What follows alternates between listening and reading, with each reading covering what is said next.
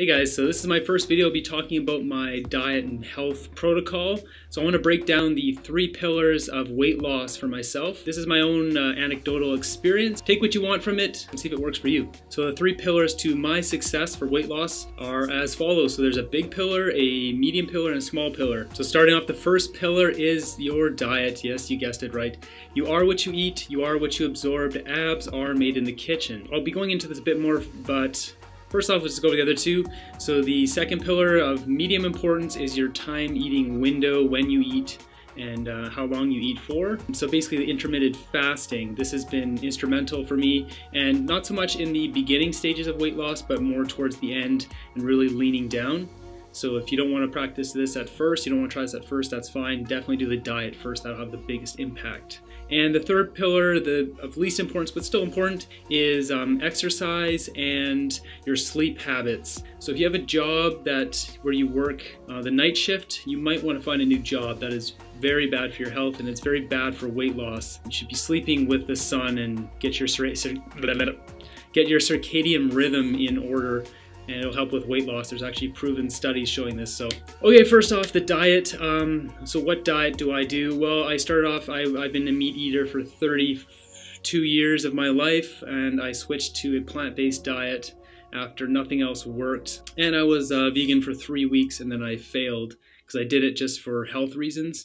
And then I watched a couple documentaries, including Cowspiracy and Earthlings. Earthlings really did it for me. I couldn't even watch half the movie. Then I switched to a vegan diet, a plant-based diet, for ethical reasons. And ever since, I've been eating plant-based for the past 3 years, over 3 years now. That's what's kept me doing that. And I didn't do it for the health reasons, but I gained the benefits from the health of it, so the weight loss benefits and other health benefits, clearing out my arteries. I actually just got my blood tested and it's phenomenal. My doctor's never seen blood like that, which is his words, not mine. Maybe I'll go over my blood results in another video. But so first off, my diet, I've actually varied it quite a bit. When I first went vegan, I ate a lot of really high carb, really low fat, 80-10-10 kind of macros, 80% calories coming from carbohydrates, 10% fat, 10% protein. You're gonna have to play with your macros for yourself because everyone's body is different. But for me personally right now, my macros vary between 55 and 65% calories from carbohydrate, and then between 10 and 18% protein and 15 to 22% fat. So yeah, I actually eat quite little protein, and I don't think I'm a little small right now because I haven't been to the gym in a while, but you know, I'm not like super skinny, so I can easily put on muscle with just the 10 to 15% calories from protein. That's my macro breakdown.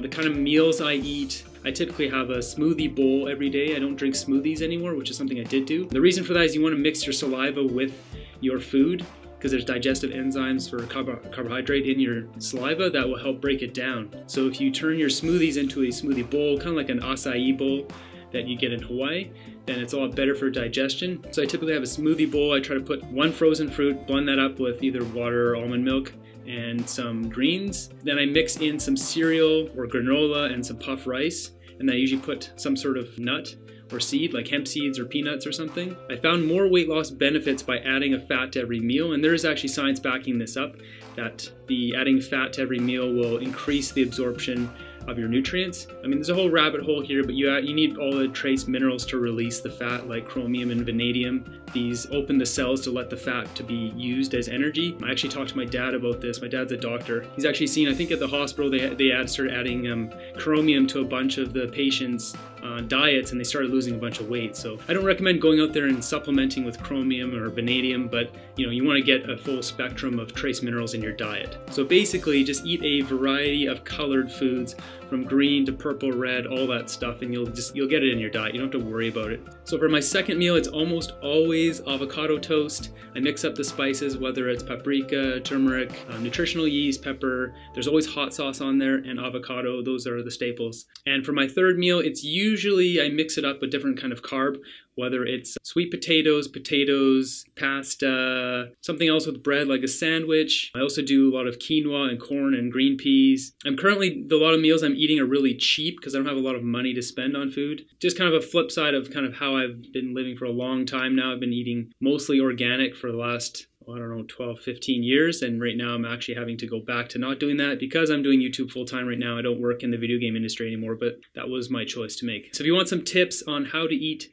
vegan or plant-based very cheap, let me know in the comments down below. I have quite a bit of experience with that now. So something to stay away from is all those kind of bars like Cliff bars and all those things with a lot of added sugar. If you're gonna add any added sugar, I'd recommend staying below 12 to 15 grams per day. If you're gonna have any of those bars, you want ones that just use like a whole plant food to sweeten it, like dates. If you start consuming a bunch of those things like Cliff bars and all those kind of things, you're just gonna jack up your sugar so fast. The sugar gets metabolized into fat much easier than if it's paired with all the fiber and phytonutrients that's meant to be with. It's a package deal. You wanna eat whole plants, stay away from refined sugar. And on that note, I don't eat processed foods ever, and I don't eat fried food either. The only thing processed that I eat is tempeh.